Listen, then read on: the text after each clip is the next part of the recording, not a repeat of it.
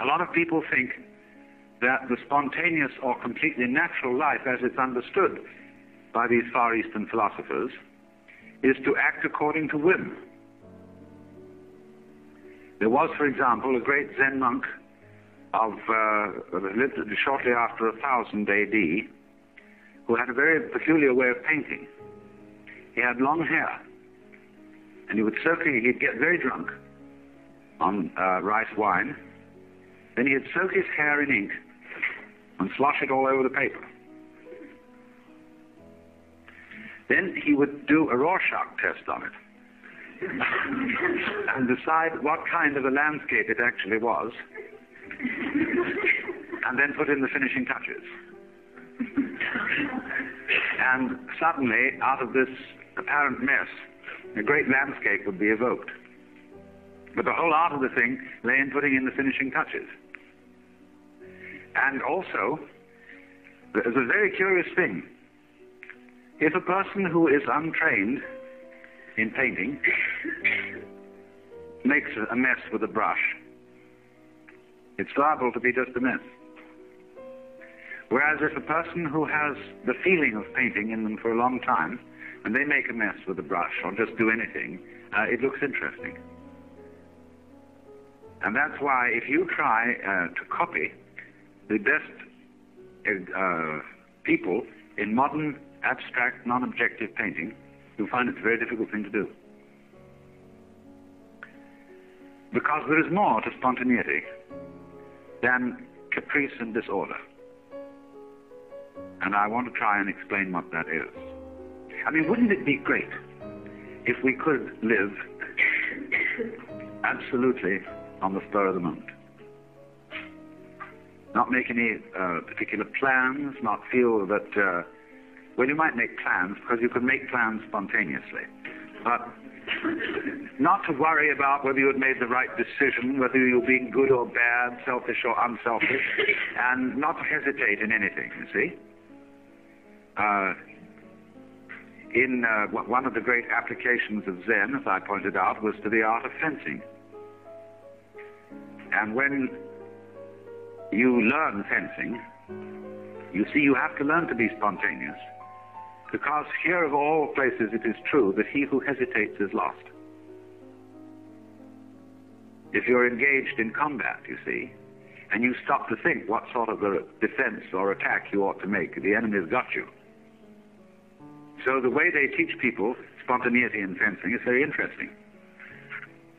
When you start into fencing school, you of course live with the teacher. He has a kind of ashram.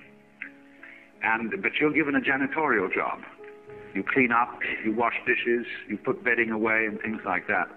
But while you're going about your daily business, the master surprises you with a practice sword, which is made of 4 strips of bamboo, rather loosely tied together.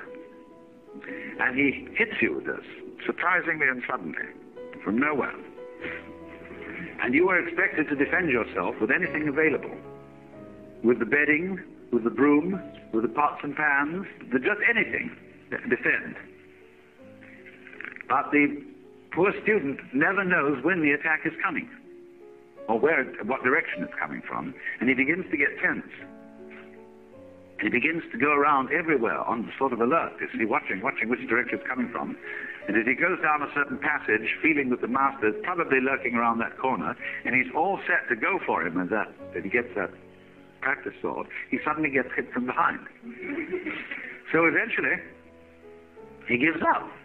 There's absolutely no way of preparing for the attack. And so he just wanders around feeling, well, if it hits, it's going to hit me. And then he's ready to begin fencing. Because if you prepare for an attack from a specific direction, and it comes from some other direction, you have to withdraw from the direction in which you had expected it, and send your energy in another direction, and that takes time. So what you do is, you go around with a mind of no expectation. That is called mushin, or munen. This is a very important Zen expression. Mushin, it almost means an empty mind. You could also call it no heart, because the character Shin means both heart and mind, but it isn't quite the same as our word heartless, as we use it, and it isn't the same as the word mindless as we use it, meaning stupid. To be in the state of Mushin is to have a mind like a mirror. And of this, the Taoist sage Zhuangzi said, the perfect man employs his mind as a mirror. It grasps nothing, it refuses nothing, it receives but does not keep. And when anything comes in front of the mirror, it reflects it instantly. The mirror doesn't wait to reflect it. They also say, when the moon rises, all bodies of water instantly reflect the moon. I mean, they don't bother with physics about the speed of light or anything like that. It's irrelevant. Or they say, when you clap your hands, the sound issues immediately. It doesn't stop to consider whether it will issue. And so sparks from the flint, when it's struck, they issue instantly. But to do this, you can't try to be quick. See, if a Zen master corners you with a funny situation, and he puts you in a quandary, expecting spontaneous action from you, don't try to hurry. I know I've watched Suzuki wait a whole minute before answering, but he doesn't hesitate. He's not at all embarrassed by this wait. And he can answer with silence just as well as with a formal response. The point is, do something. When two young Americans wanted to study Zen, they were taken by a Japanese monk to interview the master and act as interpreter. And one of them had some practice, you know, he knew a bit about it. And so after they'd had tea together and just discussed formalities, the master said in a very easy way, well, what do you gentlemen know about Zen? And one of these students threw his fan, which he hadn't unfolded, the fan was still folded up, he threw it straight at the master's face. The master slightly moved to one side, and the fan went and went right through the paper wall. And the master laughed like a child. Huh? Well, that's the sort of game they get in. Once the master was going around through the forest with a group of students, and he picked up a tree branch. You know, just as one might pick up a tree branch, and suddenly he turned to one of his students and said, what is it? And he hesitated, so he hit it with the branch. And so another student was there, and he turned to him quickly. He said, what is it? He said, give it to me, I want to see it. I'll tell you. So the master tossed the branch to him, and he took it and hit the branch.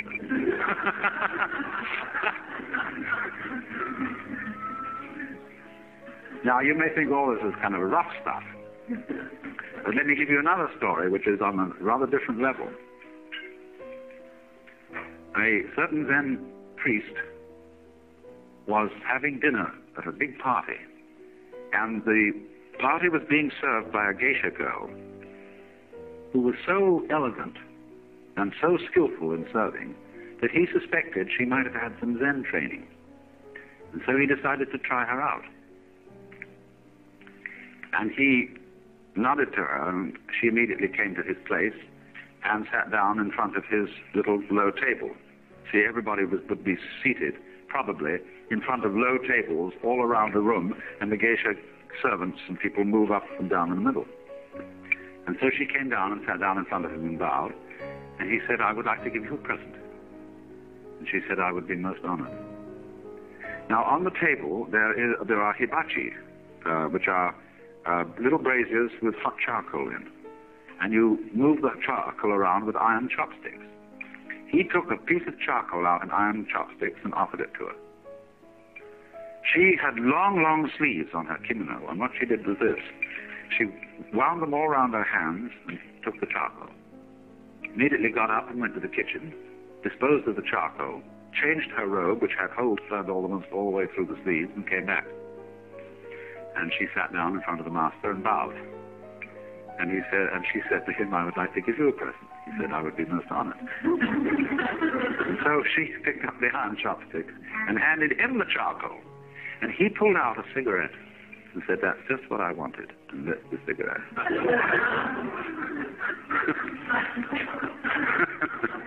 Now, here's the lesson. The master's spontaneity and being ready for that situation was the kind of quick thinking that a good comedian has, who, in a completely unprepared way, can make all sorts of jokes and turn any situation into a jest of some kind. There are all sorts of people who do that. People who are experts in kind of like Dorothy Parker, in that sort of repartee. But here it's been developed in a very fundamental way and to a very high degree. Now, the way in which it's developed, you see, requires a protected situation. Because if we all started to act on the spur of the moment, without the slightest consideration or deliberation, everybody would think we were crazy. And people would avoid us and call the police and things like that. But what they do is this. They start you doing this in the context of a disciplined situation, where there are very rigid rules for most of the time, but there are certain instances at which all those rules go hang. And you're in a community which understands the game. Because the point is this: when you start acting spontaneously, you're not used to doing it, and therefore your responses are unintelligent and inappropriate. But when you become used to doing this, and when it becomes second nature to you to act in the state of motion, with no mind or no deliberation, then your behavior has matured, and you find that you're accustomed to respond quite appropriately, as the Zen master did in lighting his cigarette from the charcoal.